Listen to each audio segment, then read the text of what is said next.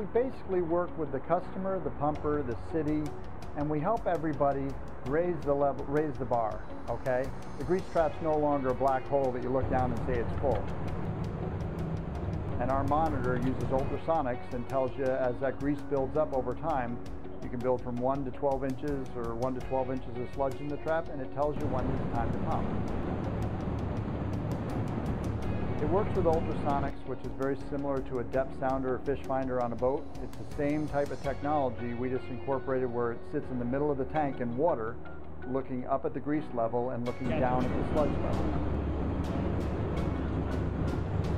Everything is wireless and battery operated.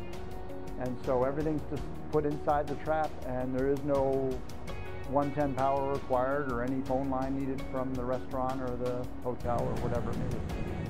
If you have a 2,000, 3,000, 5,000, 10,000 gallon grease trap, it's a no-brainer. I mean, you look at the cost of pumping those grease traps, you pay for the monitor very quickly. I mean, sometimes within months.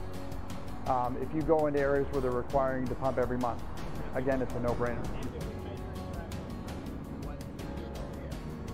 And we have a high liquid level alarm. If something goes on, if the kitchen is starting to back up, the drain lines in the kitchen, or the drain lines in the bathrooms, or the grease traps overflowing in the parking lot, we can tell exactly where the clog is with our monitoring technology. I go into edit, and I put in the liquid level in the tank is 62 inches. It solves your issue. Everything's online.